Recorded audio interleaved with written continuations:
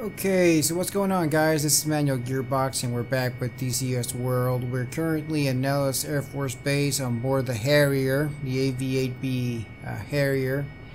And today I've been practicing around with this aircraft. I've been doing a lot of conventional takeoffs and landings and bombing runs and whatnot. I'm still learning the aircraft. You know, I just bought it like maybe 5 days ago. But I haven't really got down to doing a vertical takeoff or landing, so that's what I'm going to do right now. I'm going to try to do a vertical takeoff, see if I don't kill myself, and then I'm going to try to not land the aircraft because we only have like 3,000 pounds of worth of fuel there, so it's not really enough to do a vertical takeoff and landing. But yeah, I just want to learn the basics of what it takes to hover this aircraft, and I'm going to be using the manual here. I've got that on my iPad, so let me just bring that up. Okay, so according to the manual, this is how it's supposed to be going. Okay, so we should set the the STO stop fully aft. Okay, so that's all the way to the back. Okay, nozzle position, we need to set that at 82 degrees. Oh, hold on a second. Gotta do this first right here and get the numbers. Okay, let's bring that to 82 degrees. Got that map on my joystick. Okay, there we are. Okay, flap level STOL. Okay, there. Brings it down to 61 degrees, the flaps all the way down. What else? Set HTO water injection switch to takeoff. Okay, we got that. Set elevator trim to takeoff trim 2 degrees nose down. That will be this one here. I already tried doing that, but the aircraft... Okay, we're gonna do it anyhow. Just per the manual. Every time you take off, the nose of the aircraft just, dips. So I'm gonna, I'm gonna go against the manual here. I'm gonna set it down to, okay, there, to neutral. Okay, check the anti-skid switch is on. I've set it to nose wheel steering because we need to turn into that direction. As you can see here, the side slip vane is pointing in that direction. We've got to point the aircraft in the direction the wind is coming from. In that case, that way. It's coming from that way. Okay, so hold the brakes, throttle up gradually until liftoff. Okay, during liftoff, ensuring wings remain level and center, and side slip vane to take off. That's what I was just talking about. Has to be pointing into the air. And then, when the ground is clear, 20 to 25 feet, gradually reduce the power. In fact, now that you mention it, I'm going to put the barometer to radar. I mean the altimeter. It's this one right here. Set flaps to auto, and okay, that's when we, once we want to transition into normal flight. Okay, so technically we're ready to roll. So just hope that everything comes out okay. Okay, so let's throttle up.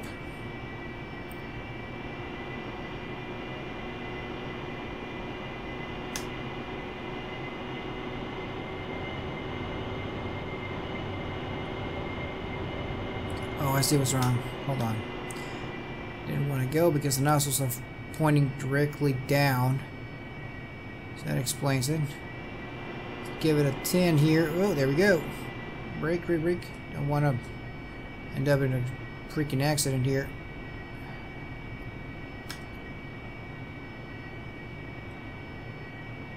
Okay, well, I've got to turn this a little bit to the left. Okay, there we are. Okay, so now we're going to set the flaps all the way to 82 degrees. There we are. Okay, so here we go.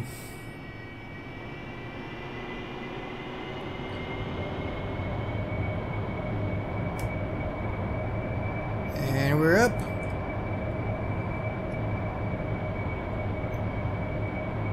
And we're going down.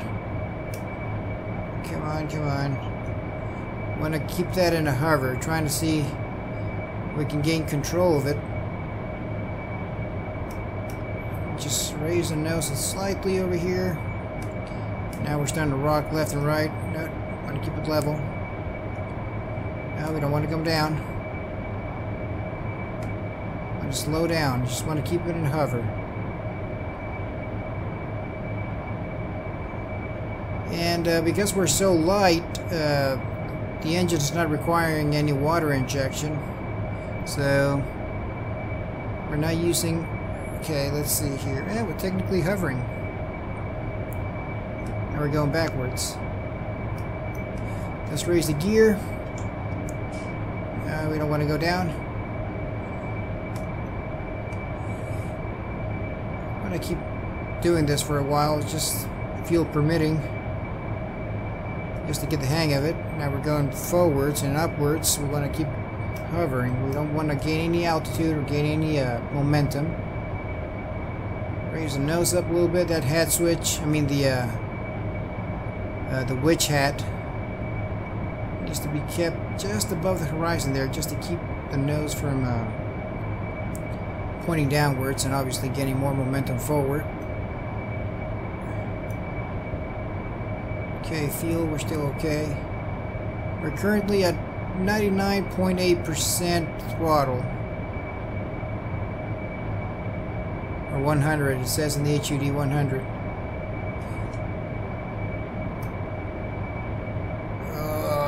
Bring it up a little bit, use the trim. Now we're going down.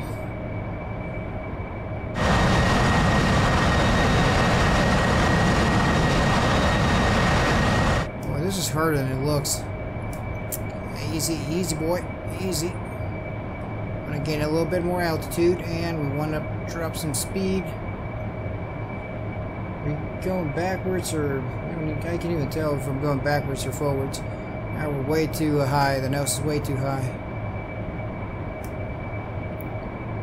Yeah, this requires quite a lot of inputs on the steering. I mean, on the control column. And we're going to bring this down a bit. Currently at 440 feet. Landing gear. Landing gear. No, I'm not going to put the landing gear down. I'm going to ignore gear. that. Landing gear. Uh-oh, we're going down. Throttle. Landing gear. Landing gear.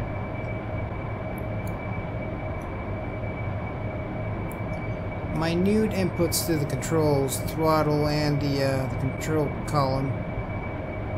And we're still going forward. Just want to keep the aircraft idle, you know, in the air, not move it anywhere.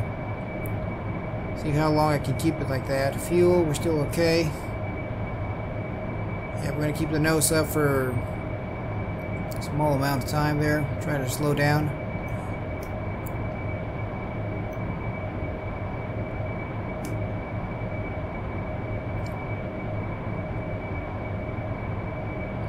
Fuels keep going down, obviously. And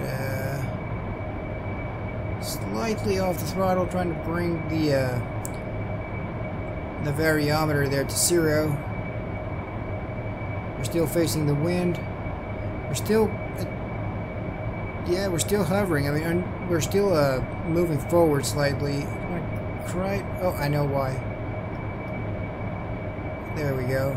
Bring it down to 82 degrees, the nozzles again. And oh, easy, easy.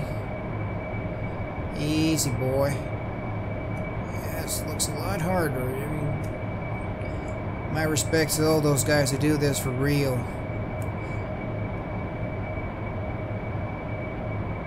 Landing gear. Landing gear. Oh, we're going down slightly. Bring that up. Keep it there, around there. Okay, so technically we should be hovering. Easy, easy. We're going backwards. Yeah, that's how hovering is. With a newbie on the controls.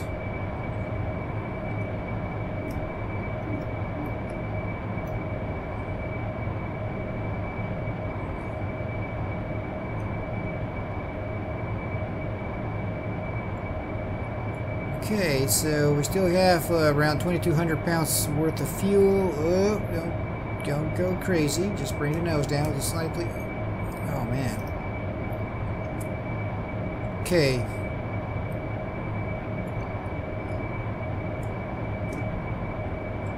Okay, so yeah, this requires an insane amount of practice just to get it right. And I can't see myself landing on the USS Tarawa anytime soon. Not with this skills that I currently have. We're going high. Let's bring that down slightly and bring the nose up. Okay, so let's transition into a conventional flight. Let's move the nozzles forward, 60. We're starting to pick up some speed.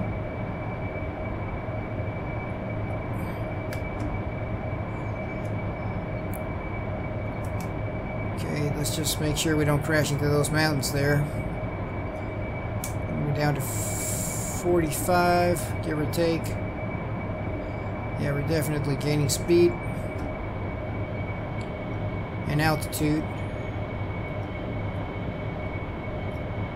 Bring it down to 25.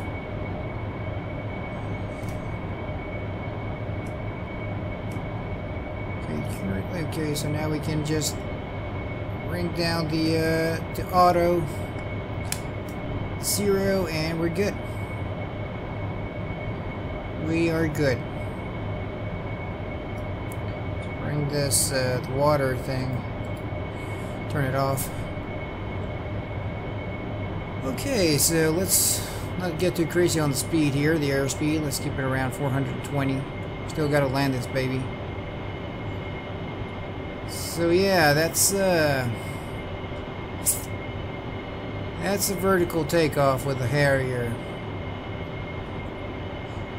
Not bad, huh? I mean, for being one of the first time, this is actually the second time that I've done this. I did a practice run before making the video, and it went pretty well. I mean, it didn't crash or anything. But yeah, I mean, obviously it requires an insane amount of practice. I was all over the place. I was going backwards, I was going forwards, the wings just kept rocking left and right. Not bad. Beautiful aircraft, the Harrier. I mean, I've never been a big fan of buying everything, you know, the whole content, like the VIG-in and all that kind of stuff. I'm not really interested in all that. But the MiG-21 was a given. I mean, when I heard the MiG-21 was coming out, I actually pre-ordered it because it's one of my favorite aircraft of all time. And then, obviously, after flying with it for a while, I decided maybe it should be time to purchase something a little bit more modern, you know, to engage in air-to-air combat multiplayer. So I purchased the Mirage 2000. Where's the airfield? That where somewhere. It's 9 nautical miles out. Oh, I see it. I see it. Okay, so let's keep turning right.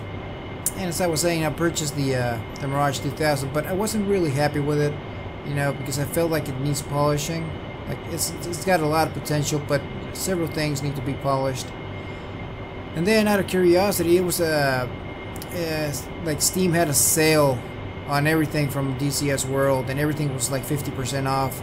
So I decided, you know, I'm going to purchase the Harrier. It's one of my favorite aircraft. I mean, who doesn't like the Harrier? The fact that it actually takes off and lands vertically. There it is. And I bought the aircraft, and my God, I mean, I'm not disappointed at all. And even though this is like the early beta, you know, still need some stuff. Like several systems here haven't been implemented yet. But still, I mean, it's quite a little aircraft. Okay, so there's the airfield. I'm going to turn in. One thing I need to check is the all-weather landing system. For some reason, I'm not getting any readings on the any glide slope readings or any there's that localizer. Oh, I'm overshooting the runway here, so I need to start a bit of a brake here to try to bring down speed. Air brakes deployed, and we're gonna go for a conventional landing. Nothing out of the ordinary.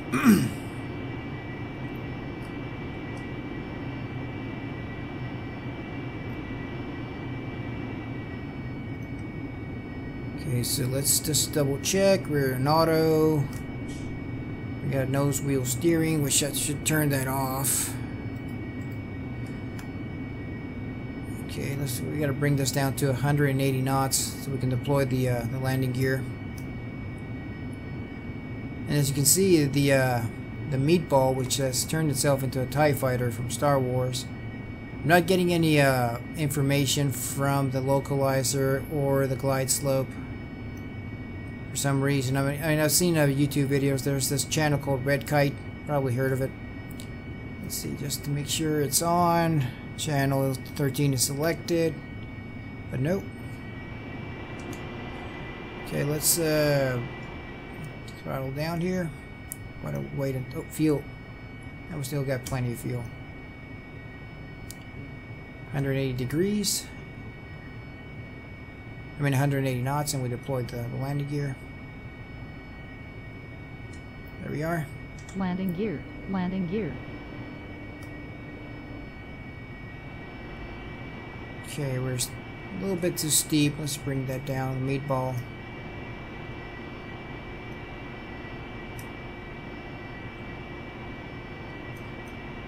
I wouldn't say perfectly aligned, but we're close. Very, very close.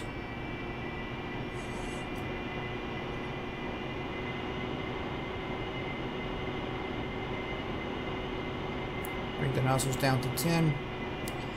Get a bit of extra lift.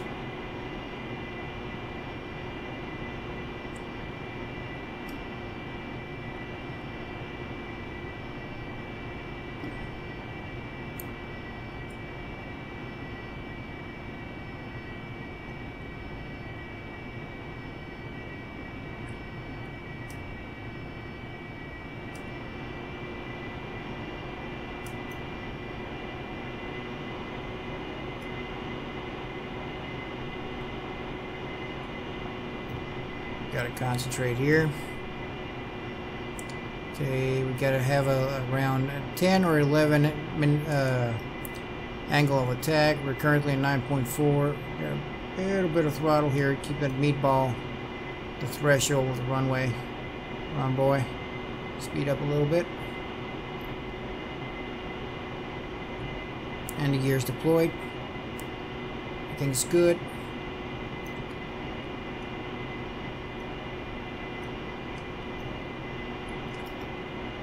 Is that an aircraft? Oh my god, there's an aircraft right there on the... Boy, it's a Harrier. I'm still gonna land. I'm not gonna stop. I'm gonna do a Harrison Ford on him.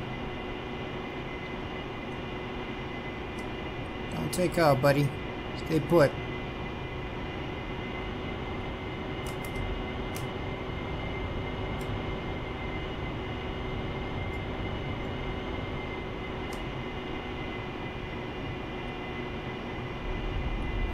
Ooh, that was sweet.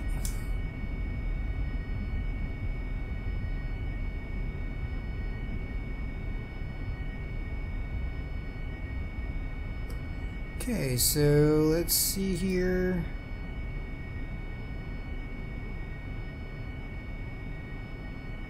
Not bad.